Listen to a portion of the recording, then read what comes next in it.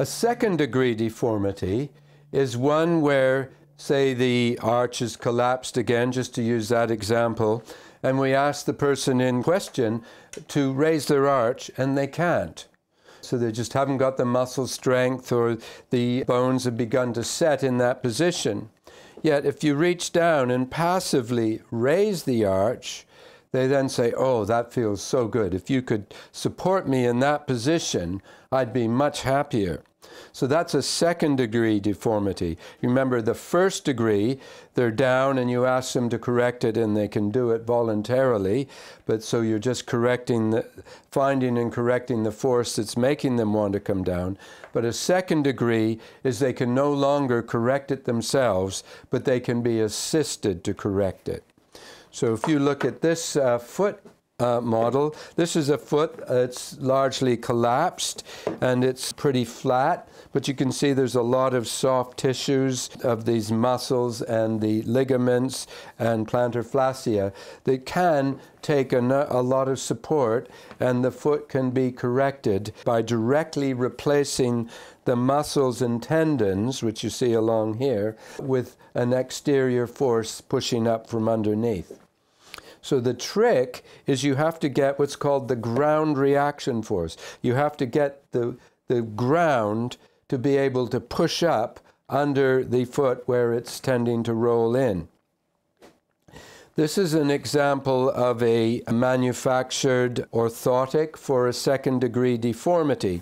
So you see it's got a built-in arch support, it's got a metatarsal pad, it's got a metatarsal bar to stop the heads of the metatarsals dropping down, and a soft piece in there for where the joint needs to be allowed to drop. So a very, very well-made device. And unfortunately, they've had to skive it narrow in order to get it into the shoe.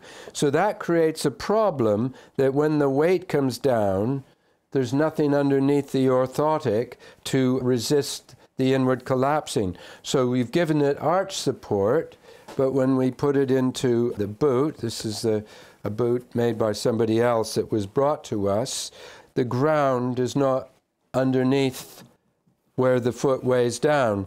So this model of the foot, funny enough, just fits into this boot.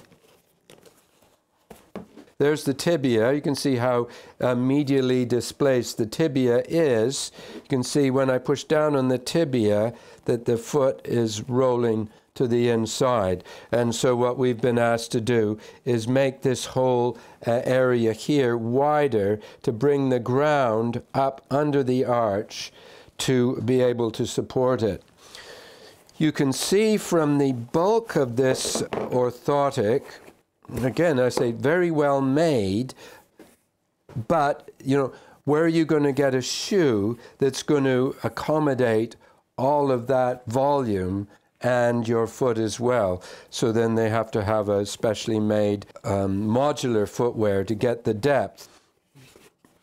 You know, it could look nicer. And there's ways. So if you look at this Louis heel, it's elegant and narrow, but it splays out to giving a good width at the bottom.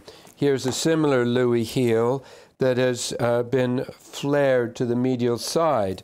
And in here, again, you'll see that there's a cushion arch support. So it's about 7 mil higher there than there. So that's correcting the underlying factor that would be the original first degree deformity. But now it's a second degree deformity. We actually have to use this cushioning under here to raise up and replace the weak muscles. So Bespoke Orthopedic now has a much bigger part to play, because with these massive orthotics or massive amounts of arch support and the need to actually get the ground reaction force underneath where the leg is coming down, you often need something very specially made and very well considered, particularly if you want something that's got some degree of elegance about it.